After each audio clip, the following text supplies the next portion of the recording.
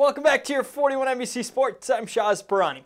To the diamond we go as we had an absolute slugfest as the Houston County Bears hosted Thomas County Central Yellow Jackets.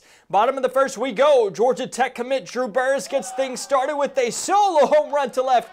And I honestly think the ball may still be in orbit somewhere, and that puts the Bears up 1-0. Then in the bottom of the third, with runners on first and second yet again, Burris drives to left, and that scores another run.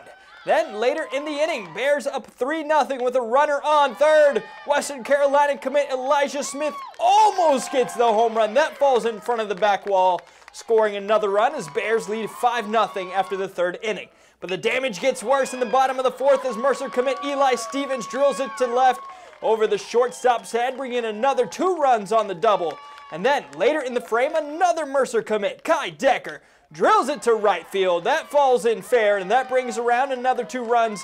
And Bears put up 8 runs in the fourth inning and go on to win 13-0 in just 5 innings due to the mercy rule. Bears now 16-1 on the season and continue to prove why they are the best team in these states.